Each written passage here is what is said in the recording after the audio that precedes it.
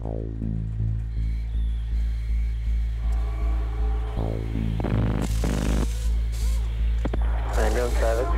come! Someone has hurt my parents and my family. Sorry? Someone has shot my parents. Please come! What's someone's what? Someone has shot my parents. I think they're all breathing. They're on the floor. What suburb are you in? They're not breathing. What do I do? What suburb are you in? North Right. North Ryde. Yes. And your parents are They're both, not moving. they're both been shot, have they?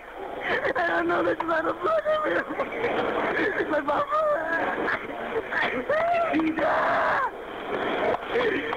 Just hold on. Yeah, we will. We're sending an ambulance now.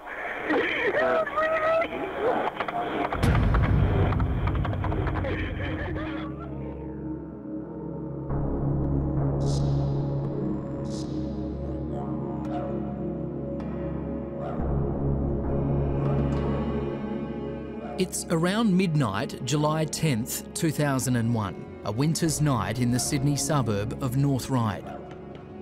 Help me!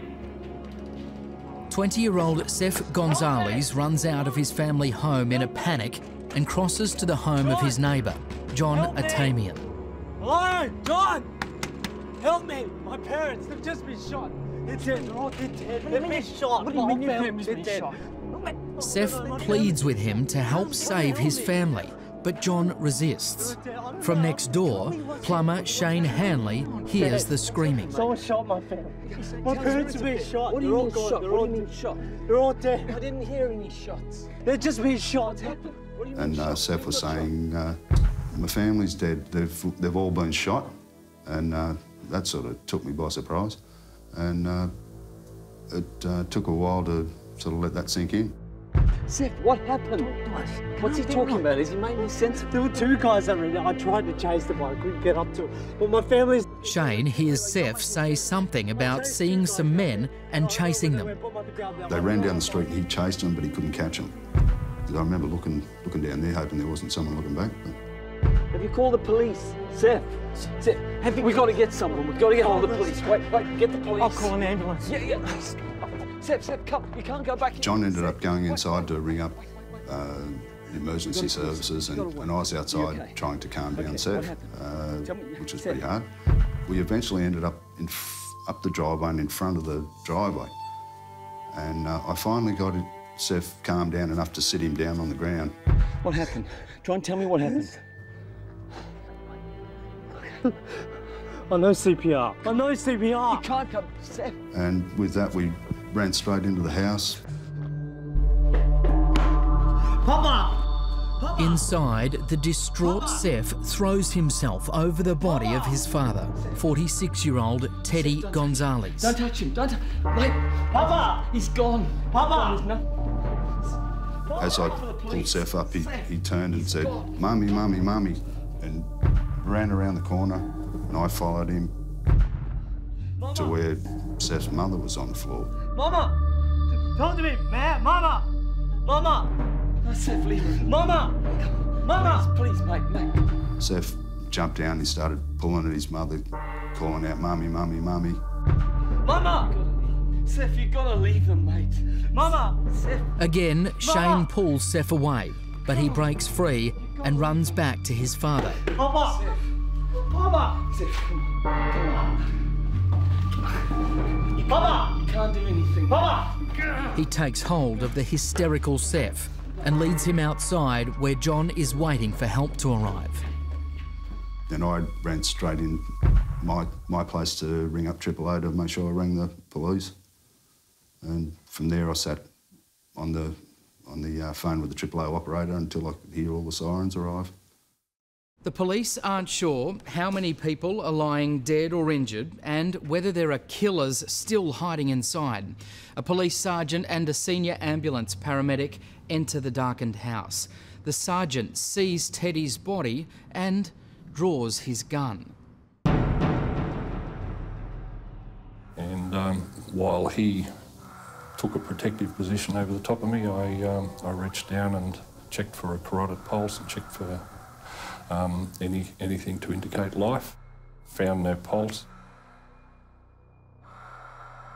They move quietly into the darkened living room, where the torchlight outlines the bloodied figure of Teddy's wife, Loiva, lying on the floor. I noticed a large laceration on her left throat, at least 6 centimetres long, cut all the major vessels of the throat, but had been inflicted after she died because there was no bleeding from those vessels or wound at all. It was absolutely clean, just an open wound. Then, upstairs, they find the battered body of Sef's sister, 18-year-old Claudine, curled up in a pool of blood. Rising up the wall above her head stretches a smeared arc of blood.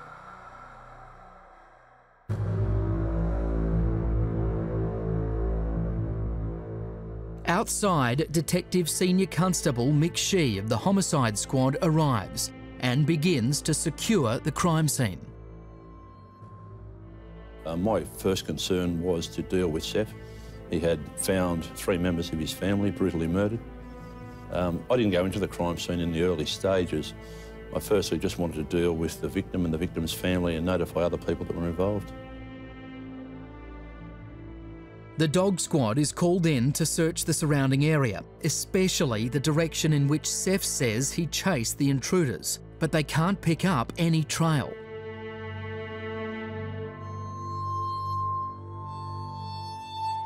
But what constantly reminded me was how clean, clinically clean, the entire premises was, except for 3 slain people and the blood. And each of those persons, they hadn't been moved about. There'd been limited activity. It was surreal in some ways from other homicides, especially the mass killings. It was very different. With no witnesses and some puzzling contradictions already emerging, police realise immediately that they're in for a long and complex investigation.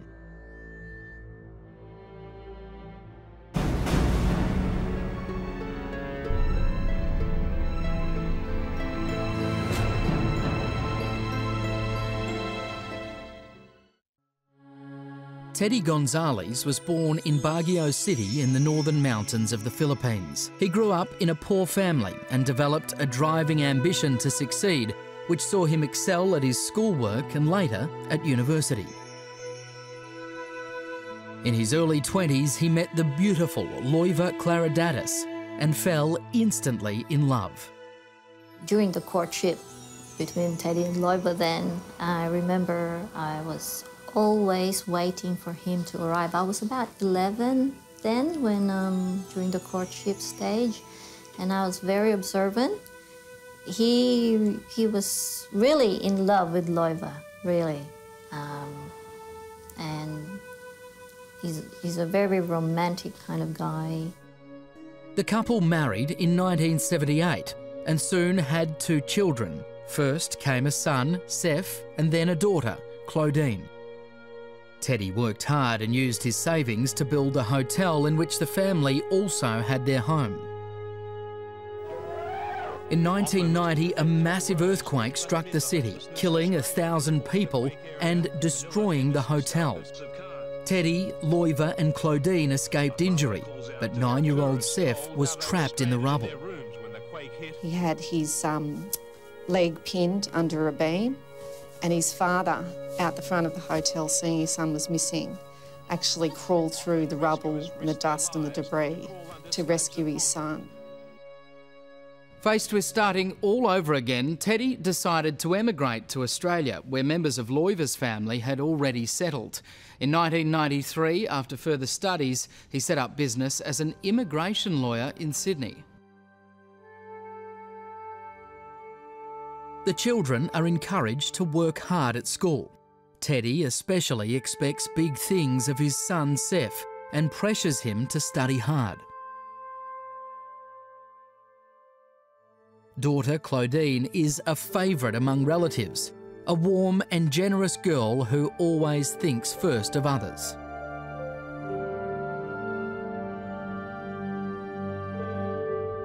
In December 2000, after years of hard work, the family moves into a large home in North Ryde.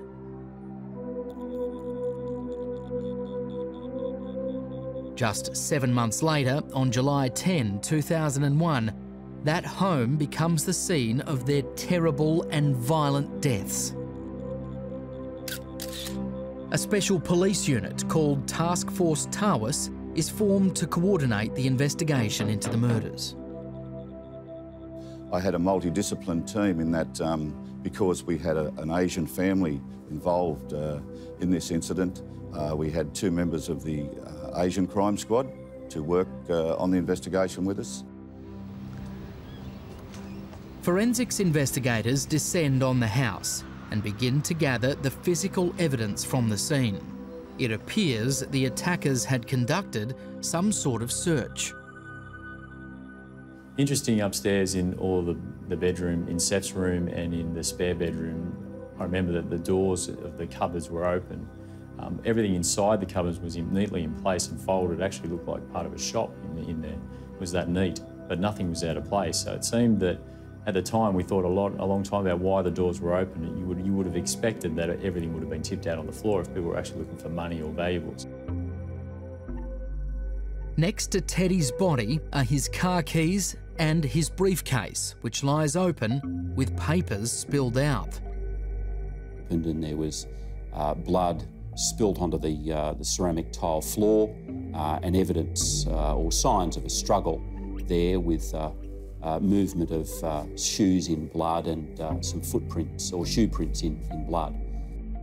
Curiously, when the briefcase is lifted from its resting place beside his body, there's blood underneath. Our forensic evidence later led to the fact that something had happened with the suitcase afterwards, after the killing, after Ted had been stabbed, after he died. So something had been, whether it's staged or some movement had occurred with the briefcase. The contents of Loiva's handbag are similarly spilled next to the body and also have blood underneath them.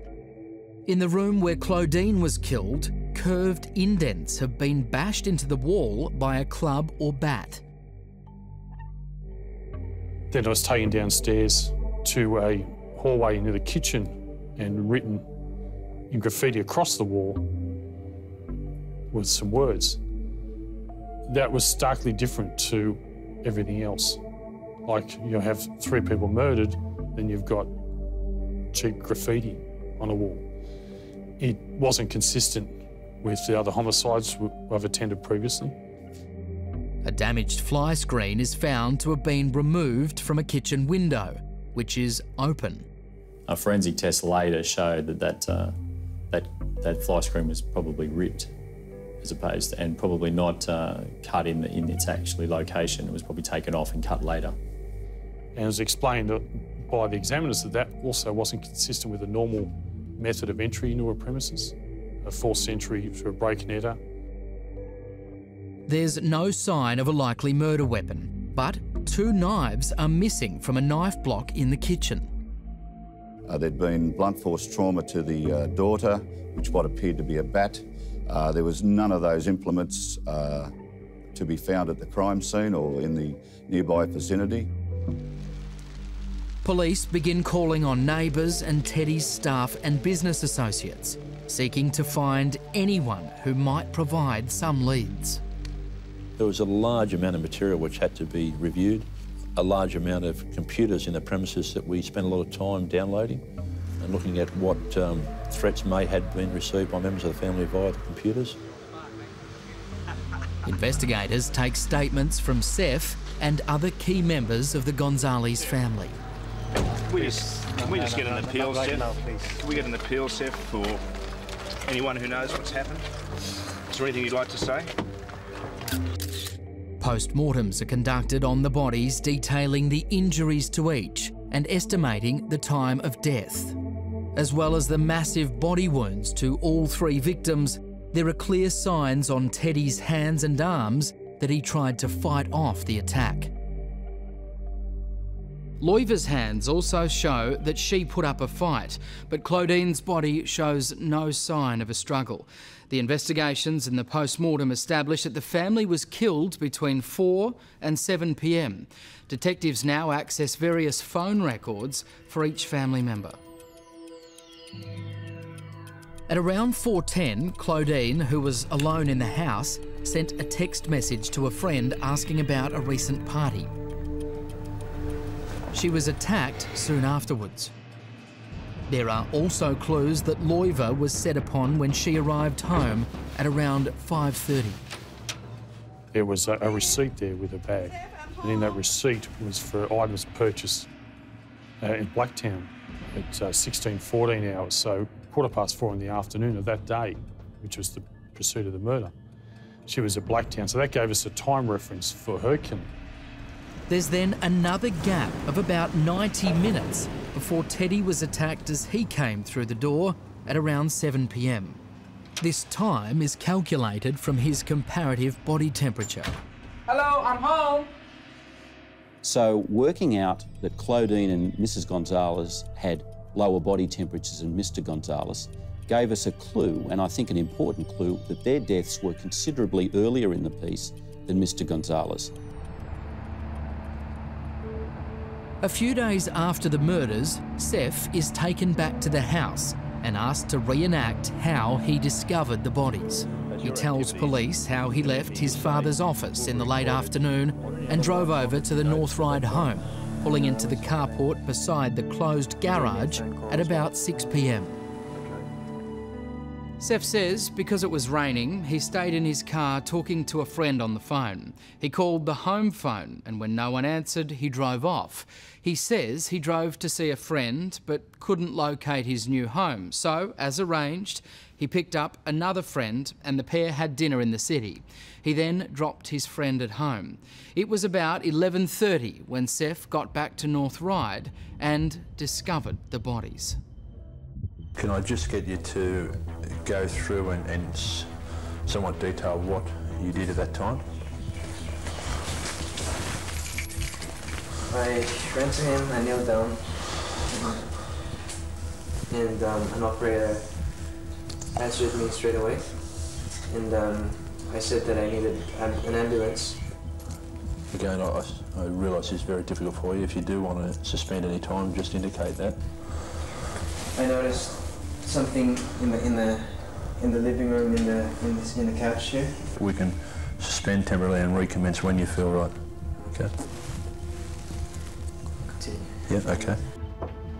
Another to be interviewed is Loiva's sister, Emily Luna. She tells detectives that she called at the Gonzales home around 6 p.m. on the day of the murders, but got no answer when she rang the doorbell. Well, let's try around the back. With no sign of anyone at home, she left.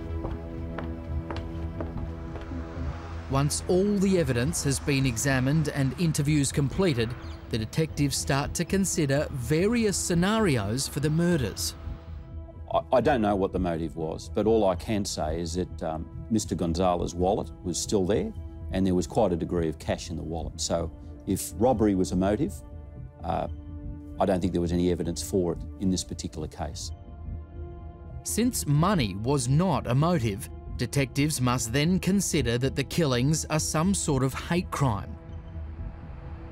Sef tells detectives about a recent road rage incident in which his family was abused and briefly followed by a car full of thugs.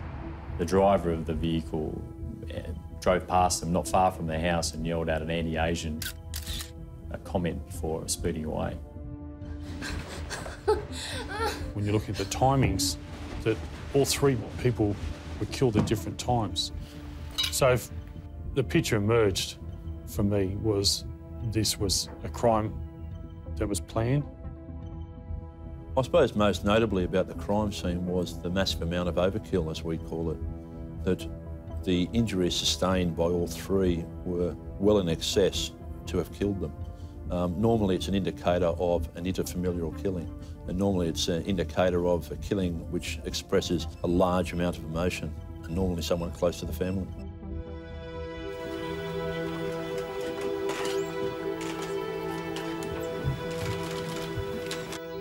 But if you were to picture the four corners of the world, in my world, we were the four. My family, friends, and myself would like to ask anyone out there to please help us. There's no doubt that he was considered a person which had some questions need to be asked. With a better estimate now available on the time of each death, detectives notice a discrepancy in Sef's original account of finding his sister on the night of the murder. But there was definitely blood coming from that area. And somehow I assumed in my head that her heart's still beating somehow because... He said that he gave CPR to her in an attempt to revive her. And it was only later on when the postmortems were conducted that they realised that Claudine would have been dead hours before. And there was no possibility that she was bleeding or any opportunity to revive her. Another part of Sef's story they have trouble believing is that he disturbed an intruder in the house. And we also carried out a time frame study to have one of the investigators go down the stairs, out through the internal door into the garage, lift the lift door for the external door of the garage, and by the time you did that, someone out the front gate, out that side gate would have been long gone. But he maintained that he'd seen the figure of a person or two people running around the corner. The police also find a link between Sef and the unidentified bloody shoe prints found at the murder scene. During the search of Sef's room, I noticed this shoebox on the floor of his cupboard, and that shoebox was of interest because of the shoe prints that had been developed during the examination by Detective Sergeant Gibbs. Police purchase an identical shoe to the brand and size on the box and find it matches perfectly the shoe prints found at the crime scene. Police decide it's time to call Sef in for some further questioning, but not before he attracts nationwide sympathy when he concludes the eulogy at his family's funeral by breaking into song. Papa, Mama, Dida. Sorry, I never told you all I wanted to say. And then I thought to myself, oh my God, is he crazy or what? You know, like, I mean,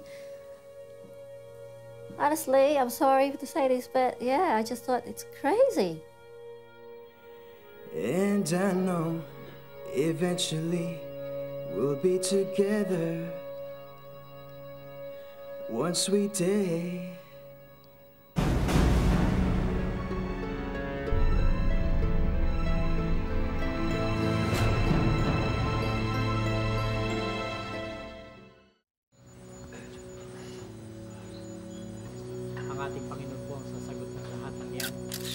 Despite the widespread sympathy for Sef Gonzales following his family's funeral, police are now uncovering clear signs that he may in fact be the killer. Sef's computer shows he made extensive searches on the internet for information about poisons. And detectives find he'd bought some seeds by mail order that are capable of being converted into a deadly toxin. It was such a strong poison that in the United States it's categorised as a weapon of mass destruction.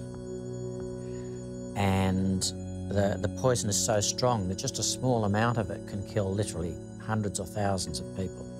Detectives then learn that a week before the murders, Sef's mother was treated briefly in hospital for what was thought to be severe food poisoning. Sef is grilled about the computer evidence. I want you to understand at this stage, you are not under arrest. Yes. And you are free to leave if you wish to do so, okay? You understand that? Police gather other evidence that Sef is an habitual and accomplished liar. Telling his friends that he'd just signed a multi-million-dollar record deal with a music company, to being the world champion kickboxer that had just returned from a title fight in Brazil. He told people that he was, running modelling companies, that he was flying to New York to meet up with the head of cosmetic companies, that You know, he was a lawyer and he had his own condo in the city. He told so many things, and I think this is all part of Sef's fantasy life. Teddy Gonzales' wealth exceeds several $1 million, and now Sef is the sole heir to the fortune. At the time of the murders, Sef has very little money, but he does receive some $15,000 in victims' compensation for living and funeral expenses. 2 months after the killings, Sef announces to relatives that he has a brain tumour. It's later discovered the story is part of a scheme to get his hands on some of his father's money to pay for a new luxury car. Within a couple of days of the deaths, Sef had gone to see the family accountant to make inquiries about how large the estate was of his parents in Australia and about how he could get access to some of it. Within a few weeks of the deaths, he'd gone to a Lexus dealer and placed an order for a Lexus sports car worth $175,000. Sef emails his godmother, who manages Teddy's rental properties in the Philippines, asking her for $190,000 for urgent medical treatment for his tumours. He even sends her forged documents authorising him to receive money from the estate. After checking with Emily and the police, she refuses to send him any money. The police have also stopped any more victims' compensation payments, so he begins pawning his mother's jewellery and later sells his parents' cars for more than $87,000. Greed is all I can think of.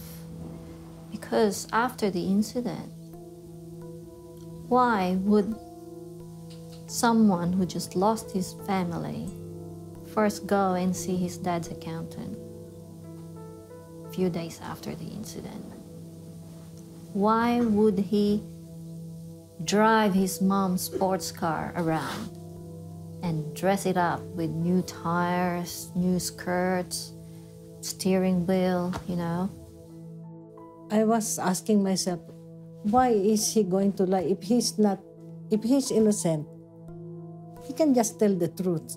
He doesn't have to lie to prove his innocence, isn't it?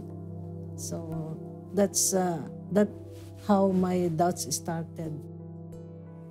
I know what I feel about him, but I have to pretend that I'm not thinking it was him. And I didn't even know who to talk to in my family because they all had mixed feelings.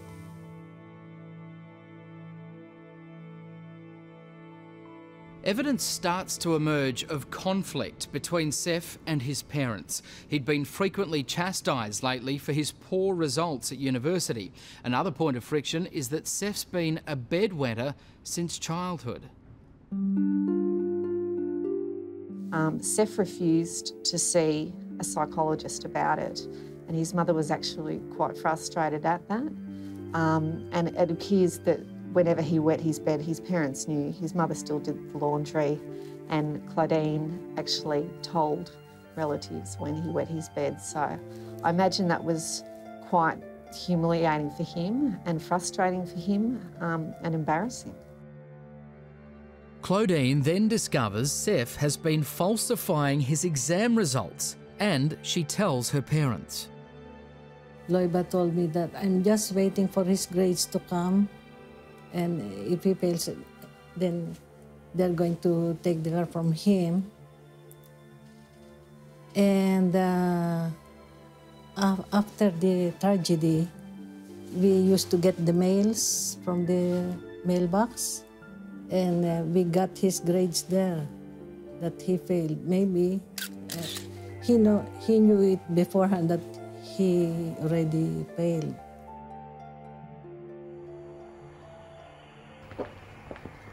The revelations about family conflict are followed by another surprise. Emily now reveals that when she visited the house on the night of the murders, she not only saw Sef's car parked in the carport, but that there was someone moving inside the house. Is that someone?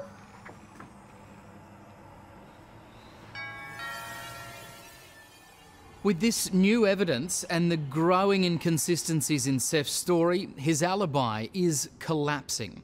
But police still don't have the crucial proof that Sef was the killer. And so they arrange for an undercover officer to get close to Sef. The plan is to see if he'll give anything away about the murders. And it pays off.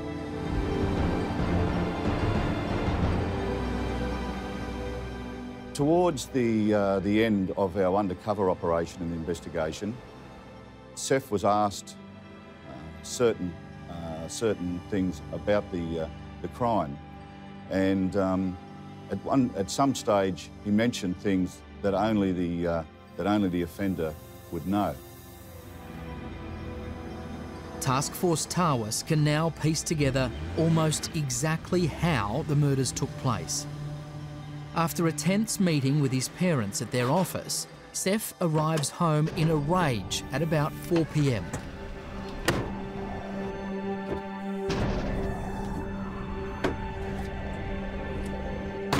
He's about to fail his exams and have his beloved car confiscated. He blames his sister for revealing all his lies to his parents.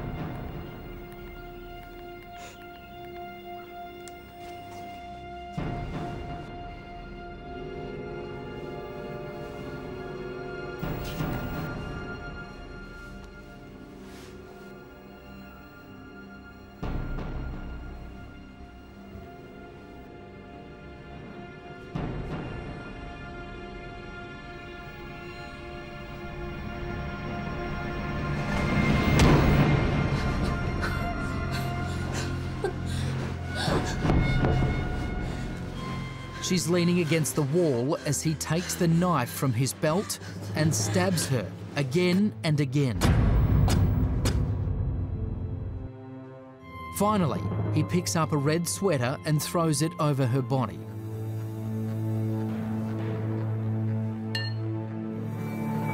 Now, there's no way out. He must wait for his mother and father to come home.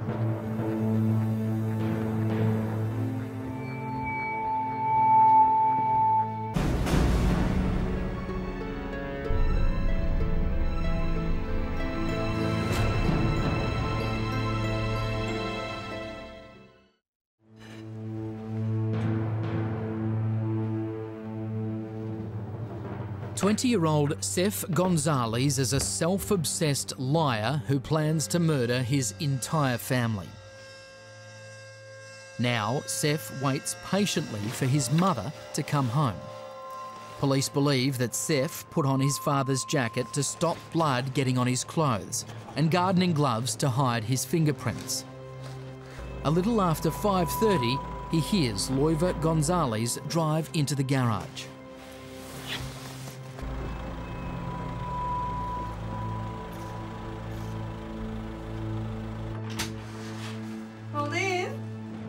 I'm home. Hi, Mama. I'm in the dining room. As she enters the living room, Sef attacks her from behind.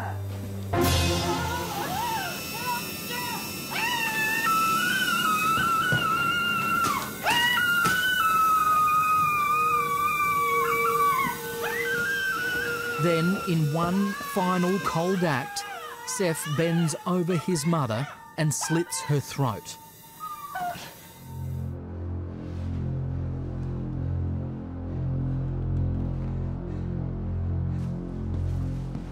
He now picks up her handbag and empties the contents beside the body.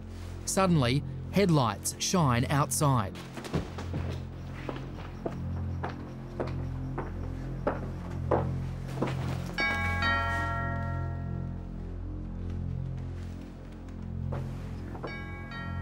And then I rang the bell again because I said maybe they just didn't hear it. And then again, there was no answer. And then I Had a look on the, how would you call it, the bayside window next to the entrance door, and I was telling my son, oh, for a while I thought that was a man. It was like a shadow of a man wearing a hat, you know, and a long coat. Is that someone? No, Mum, it's a coat stand. Gerard did say that to me, Mom, it's just a coat stand, you know. I had to ring the doorbell again for the third time, and there was no answer. Let's try the side entrance. The thought came into my mind that to check on the side, because they have a side entrance as well. We decided to go towards Sef's car, which was parked on the carport, and I was thinking of going towards the side entrance of the house. But then something stopped me.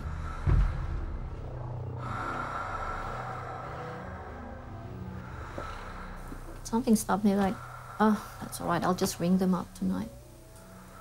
So I went back to my car and drove off.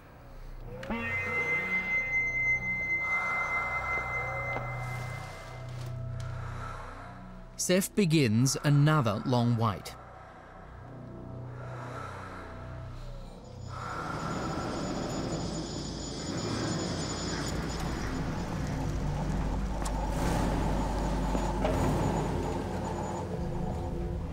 At 7 o'clock, he becomes alert as the garage door closes and his father enters the house, carrying his keys and briefcase. Hello, I'm home.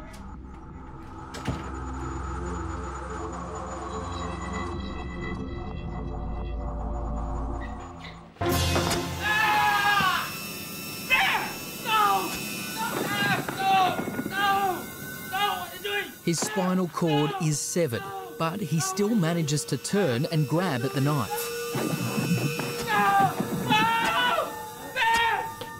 Sef drives it into his chest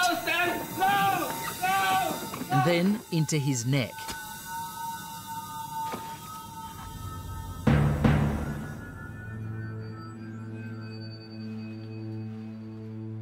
Sef grabs his briefcase and carefully distributes the contents near the body.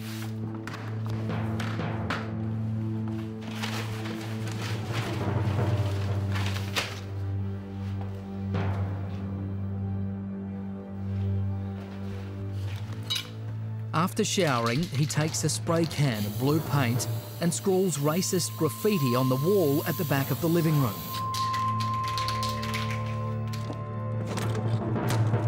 To simulate a break-in, he roughly removes the fly screen from the kitchen window. All that's left to do now is to drive away and find somewhere to dispose of the paint can, bloodied clothes and shoes, gardening gloves and murder weapons. At 8 o'clock, he picks up his friend as arranged for a night out in the city, before returning at 11:30 to raise the alarm.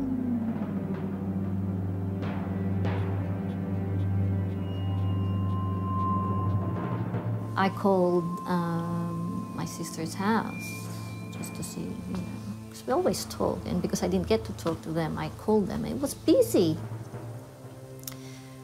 And I tried again, 10 minutes later, again and again, it's busy, and I thought, oh, they're using the internet. So that's why the line was busy.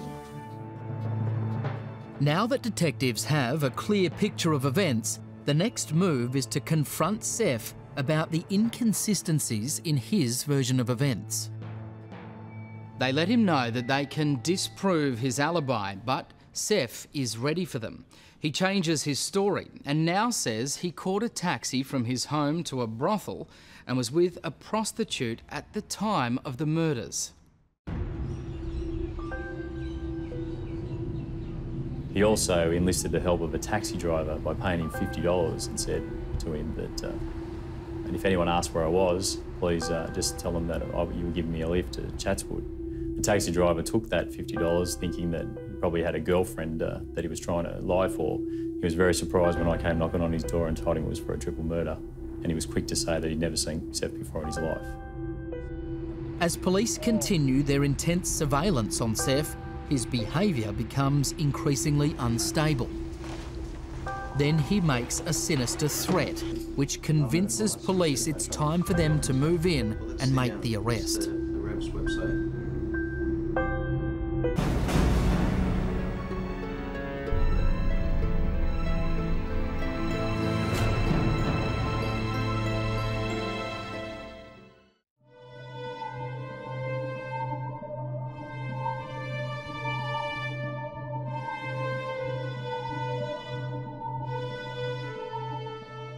Detectives now know that Sef Gonzales has murdered his parents and sister, but they still need hard evidence for a conviction. Sef has now changed his alibi and paid an unwitting cab driver and a prostitute to back up his story that he was at a brothel at the time of the killings. But by this time, police are monitoring his phone calls and he's under constant surveillance. The investigation progresses for several more months and more of Sef's lies and erratic behaviour come to light. In addition to buying deadly poisons by mail order, it's discovered that he also staged a blackmail scam. That Sef had sent a letter to a food company claiming that a product had been contaminated and people would die. With no doubts, he was creating a suspect already away from himself if his mother was to die from the poisons. A picture is emerging of a cunning young man who plans to stay one step ahead of the detectives. The investigation is now a game of cat and mouse, and the pressure is starting to tell on Sef. The media has also been pushing him for interviews, and he finally agrees, but demands a substantial payment. He then agrees to talk to reporter Cara Lawrence of Sydney's Daily Telegraph for no fee, after she convinces him that selling his story would make him look greedy. He was meek. He behaved very meekly. But all the time you spoke to him, you could see his eyes and his brain calculating. The display of meekness was at odds with what you saw in his eyes, and you saw his thought process and his success, and you saw that he was clearly trying to manipulate the situation to the best of his ability.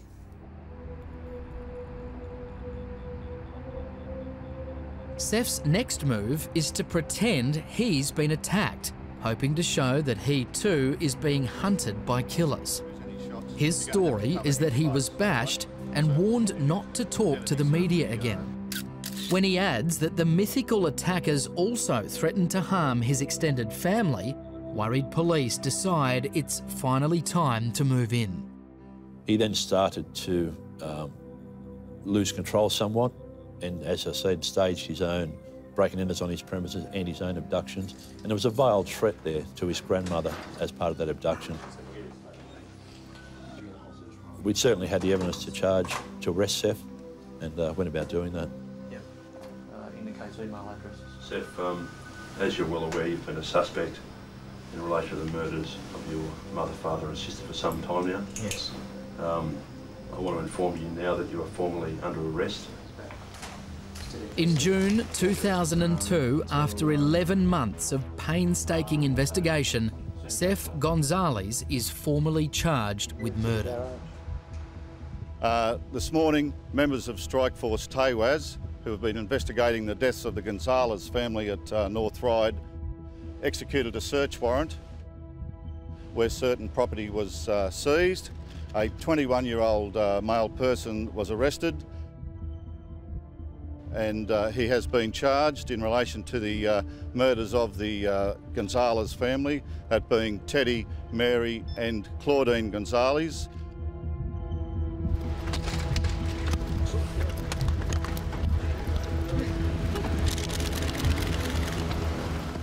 But there'll be months of legal wrangling ahead as Sef launches a claim on his parents' estate to pay for an expensive legal team. Eventually, the claim fails, and in April 2004, his trial gets underway. Well, it was one of the strongest cases that I've ever prosecuted. There was so much evidence against Sef. Sef's defence crumbles when his new alibi is destroyed by the prosecution. And he attempted to create some alibi evidence by trying to convince one of the women who worked in the brothel that he had been with her that night. And there were something like over 100 SMS messages from him to this worker at the brothel, attempting to convince her to support his alibi. Unbeknown to him, as it turned out, this worker was off that week. The prosecution makes a particular point about Sef's purchase and use of the rare poison. Numerous searches had been done on his computer by him for ways of killing, and he had purchased some poison seeds and had used those seeds to make a poison liquid that was found in his bedroom, and that liquid had been used in an attempt to poison his mother.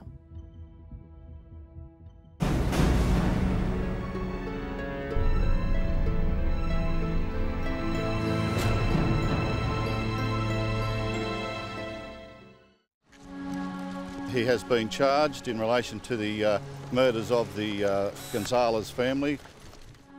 At one point in the trial, the jury is taken to the North Ryde house, where one of the jurors notices a rare poisonous plant growing in the backyard. Sef had obviously either planted or thrown away one of his mail order seeds, and the plant had grown in the 22 months since his arrest.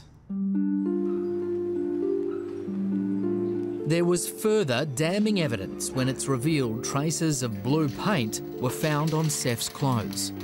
Then there was the fact that on his sleeve that he was wearing at the time, there was some paint that was identical to the paint that had been used to paint a message on the wall inside the house by the person who had supposedly broken into the house and killed all three of them.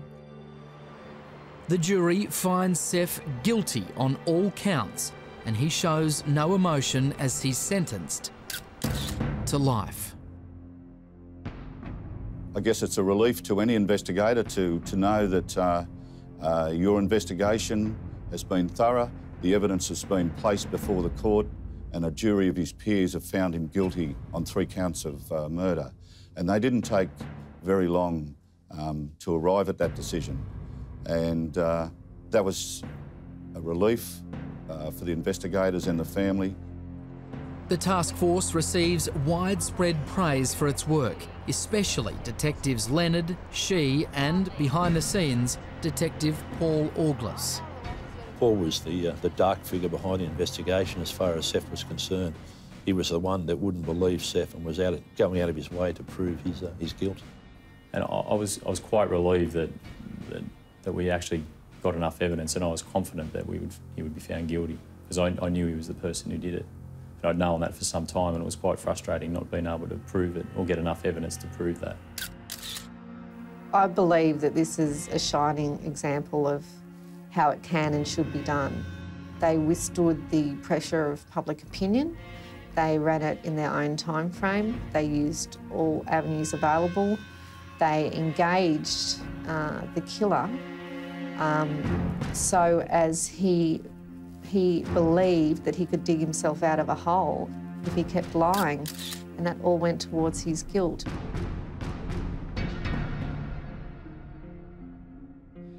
In a final twist to the story, the Ryde house was sold, but the new owner was not informed about its gruesome past.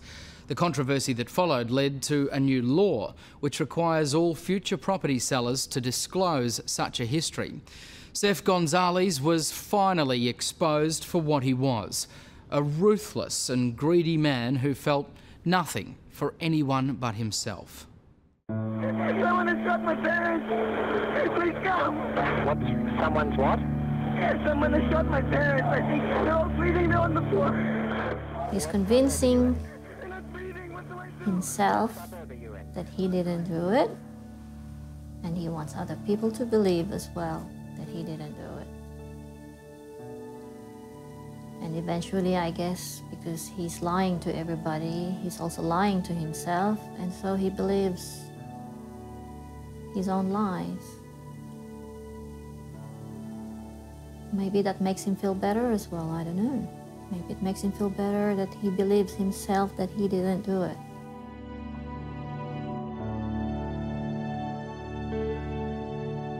Greed and stupidity led a once beloved son and brother to the bloody, premeditated murder of his entire family. He is locked in the Goulburn prison, never to be released.